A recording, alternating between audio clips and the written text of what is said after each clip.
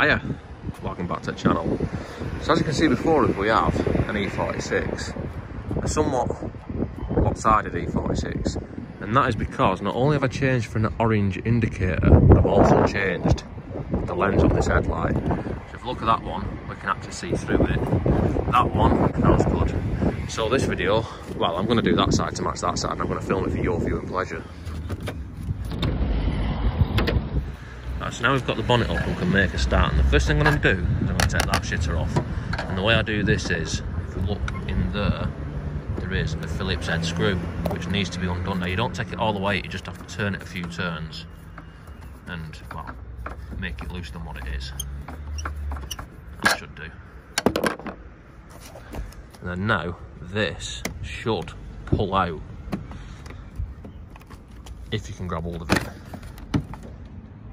Yes. And then we turn this in an anti-clockwise on. And then that is now removed. Next, I'm going to remove this because this is also going to be an outweight, and it's got clips variously along its length. And there's one down there as well, which I'm not going to be able to film. Yes. And that leaves us with just this that needs to come off before we can actually remove the lens. Before I do that, I'm just going to shout it to Angelo Singh with his iGo. But yeah, this is, if it's going to go wrong, this is where it's going to go wrong. So let's try and do it. So first, I'm just going to gently put that in there and try and prise it apart in a loving manner, like so. Then once that's released, we can just work our way along and pull it. Now this is also connected behind there, but on the other side I just pulled it off and it came off and then clipped it back in afterwards. So hopefully that'll work again.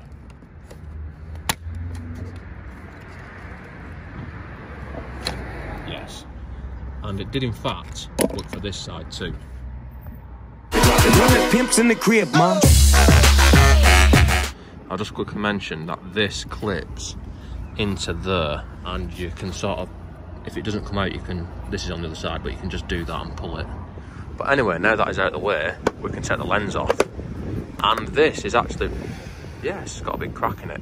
This is actually surprisingly easy. Unlike on like an E90 or an E39 or something like that, these aren't glued. They just clipped in.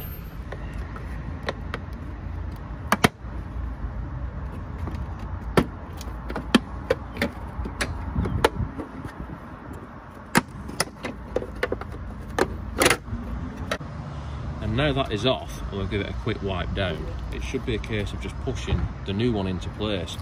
What you've got to be careful of is make sure it's lined up to the seal all the way around, because it does want to go on the wrong side of that little plastic lug there if you're not careful.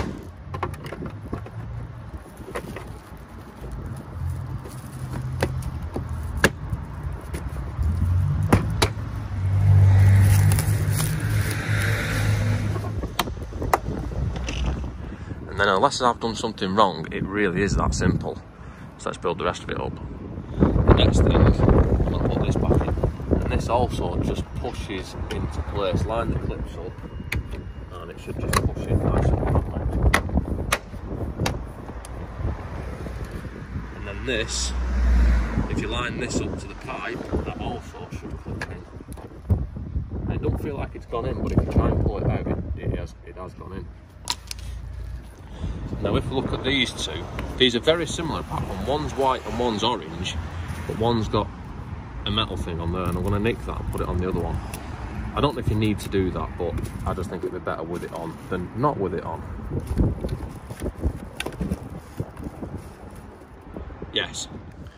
And this might be unbelievable, but it started pissing down. So I'm going to try and get a move on with this. Let's put that back into there. That slots into where it goes, and then we just tighten this back up. You won't believe this, but when I did the other side, the weather was alright. I mean, it was a little bit windy, but it wasn't raining at least, and it was bright. But now I'm doing this, it's obviously not like that. And now for the final touches. It's probably easy to put that on before you put the bottom one on, because it's sort of in the way down there, but it's manageable, it's not really a problem. And that that's it, we should be done. Yeah, that is finished, and I think that anybody with eyesight would agree that that is, well, it looks significantly better. I think we've finished just in time. So yeah, don't forget to like, comment, subscribe, all the usual shit, and I'll see you next time.